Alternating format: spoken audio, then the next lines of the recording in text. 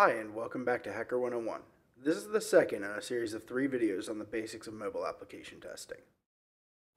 In the last session, we talked about the types of mobile apps, some general methodology, and other key tips. If you haven't seen that yet, go check it out before you continue with this video.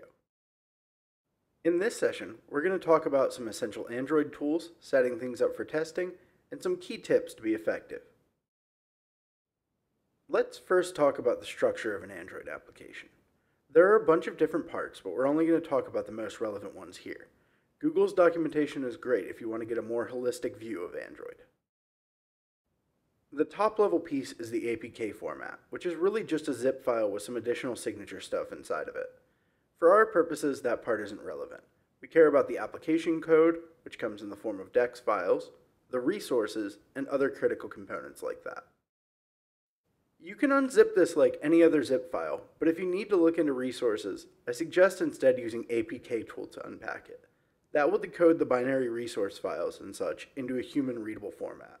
I'll talk more about apktool in a bit. DEX files are the actual compiled Java or Kotlin code for an Android app. Specifically, they contain bytecode for the Dalvik virtual machine, and later, Android runtime. You can disassemble these DEX files to a format called Smalley, which apktool will do automatically. This can then be patched by hand and reassembled, again using apktool.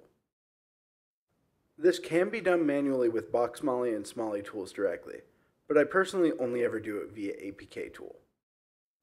However, if you're not aiming to patch code but just gain an understanding of what it's doing, your best bet is to decompile the Java. We'll talk about the process for doing that a bit later in the session. The manifest, Android manifest.xml, is where a lot of the critical information for an Android app is stored. Permissions, activities, intents, and more all get defined and referenced here. apktool also decodes this to a human-readable format for you, as it's stored in a binary format in the APK. Finally, let's talk resources. An Android app contains a ton of different resources, from strings to images to layout XML. While images rarely expose anything interesting, the others often do. If you look through the layouts and you see one that includes admin, debug, or development functionality, this may be a tip-off that you can either get into this via the application, or find the equivalent functions on the backend server. Strings can also tip you off in the very same way. Now let's cover some tools that I consider essential for effective testing. You don't strictly need all of these. Often they're composed of a bunch of separate tools that you could use separately, like apktool or Android Studio, but I couldn't imagine getting through a large app without all of these. The first tool to discuss is Android Studio. This is the official environment in which most Android apps are developed. This is super handy for taking snippets of decompiled code and embedding them in small test applications, so you can actually see what they do in that limited context. A bit more importantly, though, is the fact that Android Studio contains the official Android emulator. You can create virtual Android devices of any shape, size, OS, and CPU architecture within Android Studio, specifically in the AVD, Android Virtual Device Manager. You can choose what functionality is available on the device and then let it go, where it acts just like any other Android device. Once a device is running, you can just drag an APK onto the window and drop it to install. Or you can use the ADB command line tool to do this manually. One thing to note is that the CPU architecture of your virtual device really matters. x86-based devices will be able to run using virtualization on most systems, which means greatly increased performance and smoother interactions. ARM, on the other hand, is the same architecture used by most phones and tablets, so some applications will only work there, but it is much slower. x86 should always be your first choice, as the difference is truly night and day. But do bear in mind that some applications just won't work here. As an alternative to the default Android emulator, Genymotion is much nicer to use and is often faster in my experience. One downside is that it's commercially focused, but the licenses are fairly affordable. Additionally, there is a free version if you just want to try it out. This is definitely optional though, and you can get by just fine with the Android emulator that comes with Android Studio. apktool is the most useful tool in the entire Android app hacking arsenal. This will unpack an APK, decode all binary resources to human-readable versions, disassemble the DEX files, and much more. It can also be used to do the reverse, allowing you to unpack an application, make some change, and repack it into a usable app. A great example for when you might want to do this is where an application, on the client side, is checking permissions and stopping you from completing an action. You can unpack with apktool, patch out the check in the assembly, then use apktool to rebuild and sign the app. Next up is dex to jar. This is a pretty simple tool, allowing conversion of APK or dex files to standard Java jar files. Given that the reverse of this, jar to dex, is how Android apps are typically compiled, this works quite well. It's not perfect, but I've found it to be very successful for my Android app hacking. Also, if you're interested in compilers like I am, spend some time thinking about how this must work, given that Dalvik bytecode is register-based and Java bytecode is stack-based. There are some really interesting challenges, and dex2jar handles them well. JD-GUI is a fantastic decompiler for Java bytecode, which makes it ideal for decompiling the output of dex2jar. There are situations where it will fail and fall back to showing Java bytecode, but I found these to be really rare in my experience. We'll talk later about how I use these tools together. Finally, we come to Frida. This is a system for runtime instrumentation of code, which essentially means that you can write scripts to manipulate and inspect running applications. The full scope of what can be done with Frida could fill a multi-hundred-page book, but some common tasks are to watch file I/O, inspect network connections, and disable certificate pinning. The Frida site has a lot of great resources to learn more, and the community at large has released thousands of useful scripts. Now that we've covered tools, let's talk about setting up burp for Android hacking. If you haven't used burp before, definitely check out our video series on the subject, which covers beginner level to master level burp usage.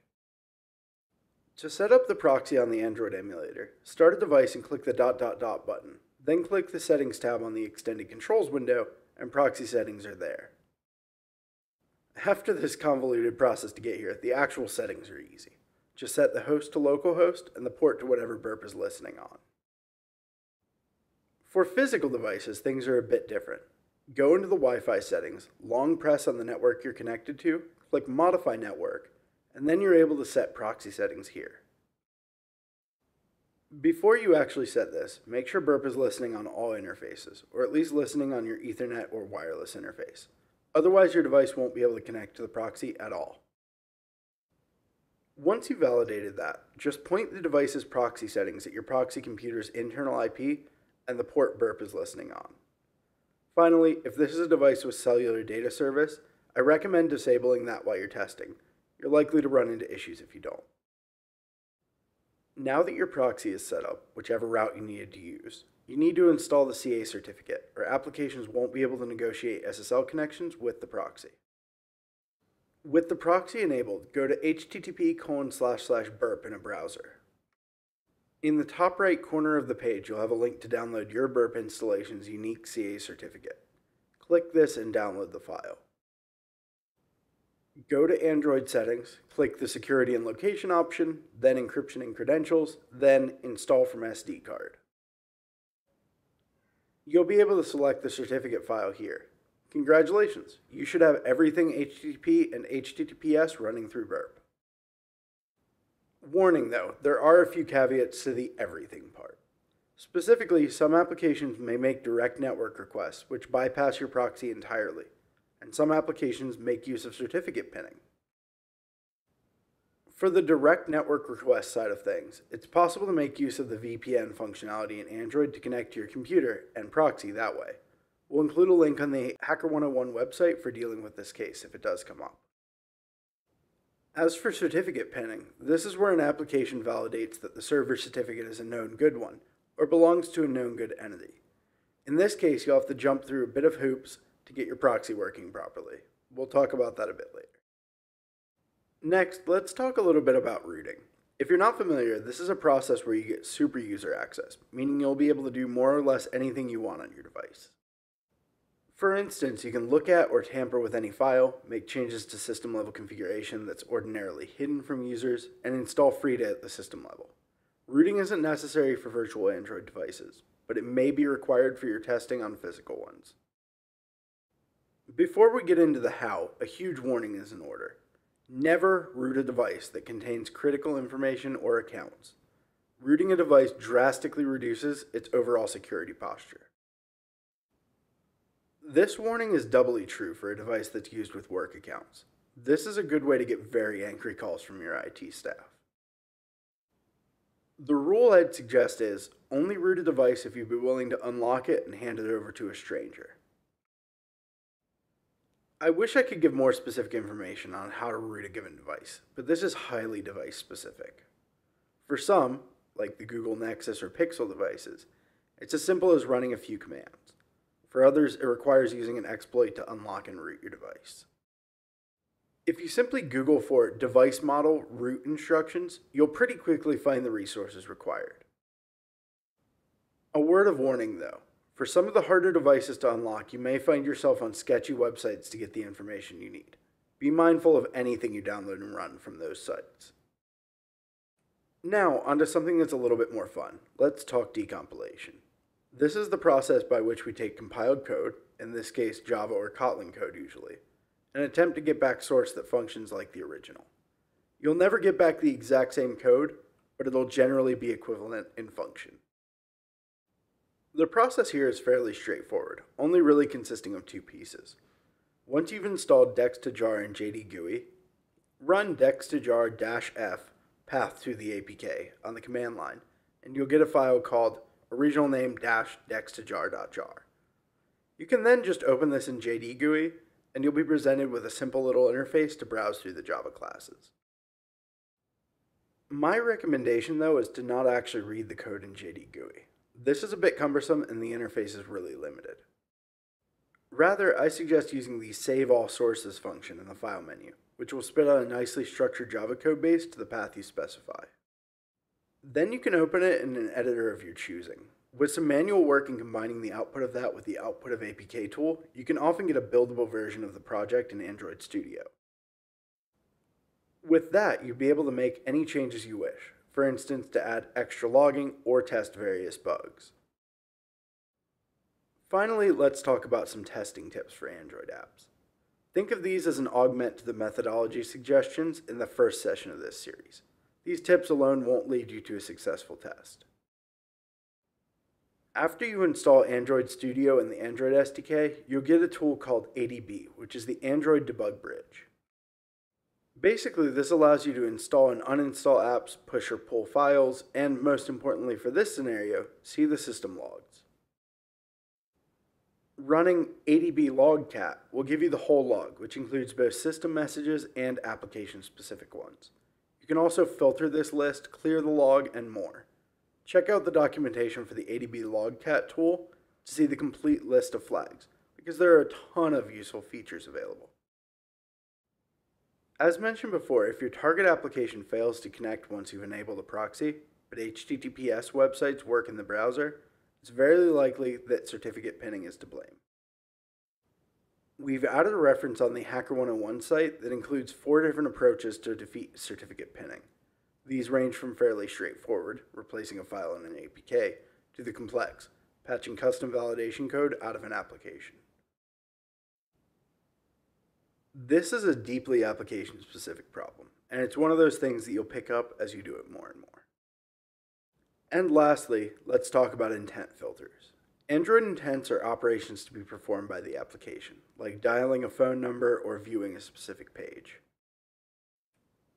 Intent filters allow an app to register as a handler for a specific URL or protocol scheme. Because of this, any website could redirect to one of those matched URLs and open the intent to which it's registered. Normally this is great, but if the intent code isn't built to validate input properly, vulnerabilities with a really simple exploit path can be introduced. Intent filters are registered in the manifest file we talked about earlier. But to get a good view of the whole system, you really need to take a look at both the manifest and the code that handles the intent.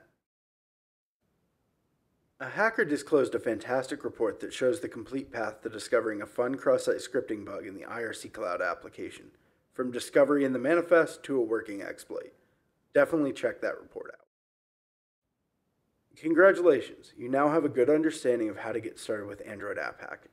There's plenty more to learn, but these first steps are critical. If you haven't done so already, please consider giving the video a like and subscribing to our channel for more content. As always, thanks for watching and happy breaking.